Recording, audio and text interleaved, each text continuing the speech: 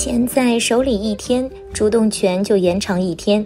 原本是自己的钱，可是换手以后，钱实质上已经不是自己的了。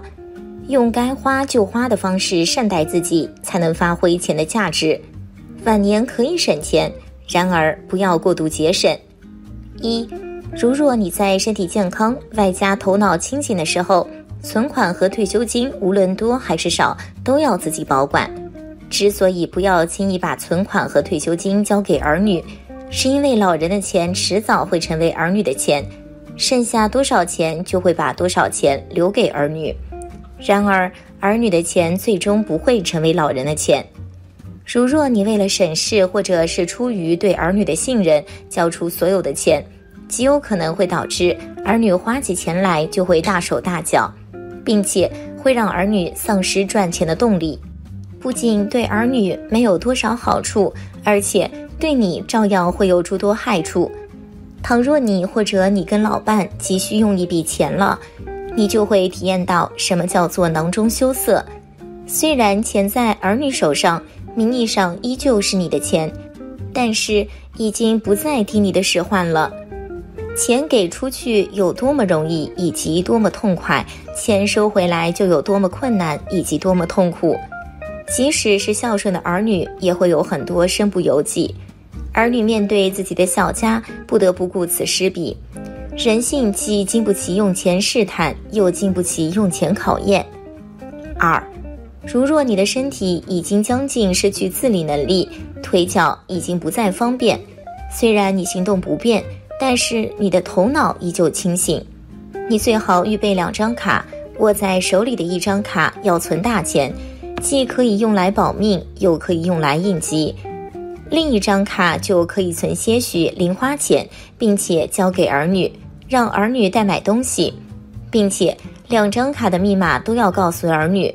即使突然寿终正寝，儿女也可以顺利把钱悉数取出来。处心积虑的所作所为，就是为了避免不孝顺的儿女惦记。越是到晚年，越是关键的时候，既要稳住心态以及沉住气，又不要自暴自弃。好的心态既会促进你恢复健康，又会有利于你延年益寿。3，如若你既失去了自理能力，记忆力又已经越发下降，即使需要取数额较为庞大的钱，你也要让孝顺的儿女去取。等到取回钱来以后，再把卡收回自己的手里面。前提是你要开通及时提醒的短信通知，无论儿女取了多少钱，还是卡里剩多少钱，都要心里有数。不是不信任儿女，而是记忆力下降了，慢慢连自己都会信不过。只有在弥留之际，才能够把卡以及卡里面的钱跟遗嘱一并分配给儿女。不要嫌麻烦，儿女既然也是人，也就要见心，防人之心不可无。存款以及退休金就是你的救命稻草，万一出现闪失，儿女不管不顾，就真正麻烦了。由于当代年轻人压力都很大，不仅要还房贷、车贷、信用卡之类的，还要给孩子报各种培训班、补习班等等，所以很多老人都看不过去，把自己的退休金和存款拿出来补贴孩子。这个无可厚非，但是有的老人却过分相信孩子的一面之词，把自己的全部家当都交给孩子，导致最后损失惨重，然后悔不当初。老人辛苦了一辈子，把儿女培养大了，但是手里一定要有一笔养老钱，比如每月的退休金也要有一些存款，这2笔钱一定要自己保管。要不要告诉孩子呢？怎样保管呢？以下几位老人有不同的方法，看看他们怎么做的。60岁的李阿姨，老伴儿走得早，只有一个女儿，因此她会提前跟女儿说明家里一共有多少钱，除了把取款密码告诉女儿以外，还会留一手，无论是存折还是银行卡，都会暂时留在自己的手里面。之所以大费周章，是因为方便儿女在100年之后把钱尽数取出来。不是李阿姨不信任自己的女儿，而是有时候她连自己都信不过。女儿的钱终归不是自己的，自己的钱始终都是女儿的钱，只不过是暂存在她这里而已。女儿真正急需的时候，她会视情况为女儿排忧解难，大部分钱会作为备用，主要是为了应急。如若用不上，大部分钱都会成为留给女儿的遗产。如若用得上，剩多少钱就给儿女留多少钱，一分不剩是情分。如若还需要女儿另出钱，就是女儿的本分。与李阿姨不同的是，张大爷儿女比较多，70岁了，因此他会从中选出最靠谱的儿女，并且告知存款密码，在他有自理能力以及意识清醒的时候就自己保管，否则就让最靠谱的儿女代为掌管存款。其余的儿女只需要了解具体存款以及存款的相关去向，就可以做到互相监督。至于在自己与世长辞以后如何分配遗产，他会把相关的遗嘱提前预留好，以免儿女为了遗产发生纠纷。不是因为信不过儿女才防备儿女，而是他见多了儿女在父母生前为了出钱相互推诿，在父母死后为了遗产相互争夺。既然有先见之明，也就会引以为鉴。刘大妈今年70岁，有1儿1女，都已经成家了。老伴在5年前因病去世了，每个月有4000多的退休金，还有30多万的存款。她一个人住100多平的房子，儿子多次要她搬过去一起住，但是她没同意，担心会给儿子和儿媳添麻烦。前段时间刘大妈不小心摔了一跤，然后在医院里面住了10几天的院。在这期间，儿子和儿媳不仅每天都抽空过来看她，还给她换着花样做各种好吃的。病房的病友们都羡慕刘大妈有一个孝顺的儿子和儿媳。前2天儿子过来看她的时候，又提出了要她把房子卖了搬过去和他们一起住的想法，还有刘大妈把存款和工资卡都交给她来保管，承诺以后给刘大妈养老。刘大妈听了儿子说的这番话以后，并没有心动，只是对儿子说：“我考虑一下，过2天给你答复。”其实刘大妈之前也想过把老家的房子卖了，跟儿子一块住，毕竟自己的年纪越来越大了，很多事做起来都力不从心了。但是前几天有个闺蜜给她说了一番话，让她打消了这个念头。那个闺蜜比刘大妈大2岁，有个儿子已经成家了，老伴已经去世10几年了，6年前就开始帮儿子带孙子，然后听信了儿子的话，把自己的房子卖了，把钱给儿子换了一个大房子。后来儿子又把他的工资卡要去了，说是帮他保管，每个月只给他500元的零用钱。现在孙子已经上小学了，也不需要他接送了，儿媳就把他赶了出来，让他自己去外面租房子住。听了闺蜜的这番话以后，刘大妈决定以后自己一个人住，要是哪一天不能动了，就去养老院，尽量不给儿子和女儿添麻烦。至于存款和退休金也是自己保管，在儿子和女儿确实有困难的时候，可以适当的帮一下，但是绝不帮他们换房子买车。钱在很多时候比亲情靠得住，因此不到人生尽头，钱就不能撒手，所以钱还是留在自己手里最合适。只要采取配套措施，钱既会放得安全，又会感觉放心。在银行有存款的退休老人一定要注意了，有3件事情建议老年人提前了解一下，要早知道早准备，防患于未然。很多年轻家庭的费用支出都要靠平时在银行少得可怜的存款来维持。在疫情期间，老年人的优势凸显出来，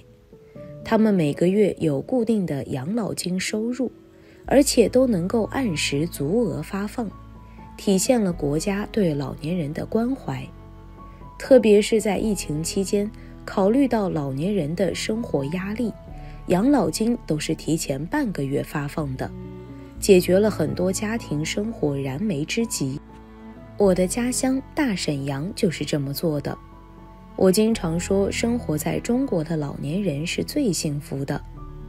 前2天看到了一组银行数据，在银行存款的主力军中，是退休以后的中老年人，所占的比重远远超过年轻人。中老年人的平均存款在10至20万之间。如何管理好这笔存款，让自己的晚年没有后顾之忧？建议老年朋友们做好以下3件事。第一，鸡蛋不能放在一个篮子里。一些老年人为了多赚点利息，就容易一冲动把全身的钱通通拿去存定期。我爷爷以前就这样，想要赚利息，把他身上10万全部拿去存定期2年，结果后来生病了，急需用钱，没办法，只能去银行提前取钱出来，最后存了有1年多的利息，全部按照活期算了，等于损失了一大笔费用。所以说，老年人朋友容易生病，一生病就需要花大钱，因此一定不要把所有钱全部拿去存定期，最好是保留个几万元在身上，以备不时之需。不然的话，定期一旦提前取出来，那么利息会全部按照活期利率算。现在活期利率只有 0.3% 左右，你存10万，1年也才300元，非常少。而且最好分别存在不同的银行，这是扛风险的最佳办法。千万不要怕麻烦，不是我们不相信银行，而是要防患于未然。俗话说，害人之心不可有，但是防人之心不可无啊。特别是最近我们经常能够看到银行提现难，甚至有的银行每天发号限制咱们取款。如果你的存款恰巧只存在这一家银行，而你的家庭又急需这笔款项救急，而无法取出的时候，你的烦恼就出来了。所以说，建议老年朋友们不要把钱只存在一家银行，要分成几份存进不同的多家银行。对老年人来说，存钱无小事，切不可以掉以轻心，防患于未然是你必须要做到的。当然，也不建议老人选择的存款银行以及渠道过多，建议数量在3到4个。若是资金太过分散，一是怕老人记性不好，容易忘记；二是若遇到急需大金额周转时，太过浪费时间。还有一点，老年朋友们要知道，在你去银行办理存款业务的时候，要记得看一看他们有没有存款保险标志。如果没有存款保险标志，千万不要把钱存在这家银行，不管他给你的利率有多高，优惠有多大，都不要上当。有人说，老年人的存款是用来保命的，不是用来增值的，千万不能被不务正业的银行用高额利息所蒙蔽。还有一些老年人朋友，明明是去银行存钱款，但是结果却存成了理财产品，等几年后到期了，去取钱，结果发现钱亏没了，哭都来不及。所以老年人朋友去银行存钱也一定要注意，告诉工作人员你是要存定期，而不是要买理财产品。哪怕工作人员告诉你理财产品利率很高，你也别相信。所有的理财产品都有风险，不能完全保证本金的安全。工作人员很可能为了自己的业绩而忽悠你买理财产品，尤其是一些偏远地区的网点，更加可能忽悠人。总之一句话，不要任何产品，也不管利率如何，告诉工作人员你只要存定期。网上说邮政储蓄银行存款变成理财产品的情况比较多，所以大家如果是把钱存到邮政储蓄银行的话，要格外注意了。第二，存款要牢牢地把握在自己的手里，不要轻易地交给子女保管。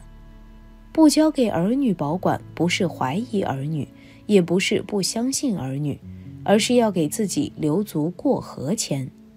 当你需要用钱的时候，自己拥有自主决定权，这个存款才是你的，否则就是别人的。毕竟自己身上有钱，老了以后才有底气面对生活。我有一个老同志对儿子特别溺爱，就是因为把自己的存款和工资卡毫无保留地交给了儿子，天真的以为自己就这么一个儿子，是需要养儿防老的。可是在生活中却处处受到约束，比如平时需要添件衣服，和老同志们喝酒，总有一种囊中羞涩的感觉。特别是每当想和老朋友们出去旅游的时候，都要征求儿子意见，儿子就总是找各种理由阻挠。现在后悔了，可是工资卡又收不回来，整天郁郁寡欢，生活没有了活力。另外，我国的资金安全保护措施还不错，但在安全保护措施进步的同时，电信诈骗的技术同样也在升级。若是老人的防范意识不够强，那么很容易出现财产损失。所以在老人日常生活，不仅要保护好银行的存款密码，同时还要保护好个人的信息，特别是手机验证码，不要随意说给别人听。毕竟现在银行存款密码都可以通过手机验证码更改。还要注意的是，切勿贪小便宜，天下没有白吃的午饭。生活中看似特别划算的东西，说不定背后有巨大的阴谋，建议老人注意防范。第三，到了一定的年龄，为了预防突发情况的出现，要把自己的存款信息提前告知给老伴儿或者是儿女。老年人存款就是为了保命的，以备不时之需。如果一旦急需用钱，自己又不能亲力而为的时候，就需要老伴儿或者是子女去银行办理业务，来解决你的燃眉之急。这里有一点提醒老年人注意，最好是把你的存款存放在银行卡里，便于应急的时候儿女可以自由操作，不受外界干扰。儿女取父母生前遗留的钱，如若在没有密码的情况下，不仅需要出示多种多样的有效证件，如若证件不齐全，就不给办理业务。而且当超出一定的数额，儿女不得不前去做公证，可是公证处忌讳收费，据说收费又比较高。除此以外，儿女还需要办理繁琐的手续。身为父母，在生前的一时疏忽，在死后会给儿女留有后患，接踵而至的难题无比多。老年人辛苦一辈子积攒下来的财富，让自己的老伴儿或者是子女来继承，是天经地义的，不能便宜了某些银行。不过如今存款利率本来就比较低了，还依然处于下行趋势，储蓄国债和余额宝也是一样的，因而将来可能仅通过上述方式是连保值都做不到的。所以有时候也可以适当选择一些稳妥的方式去增值。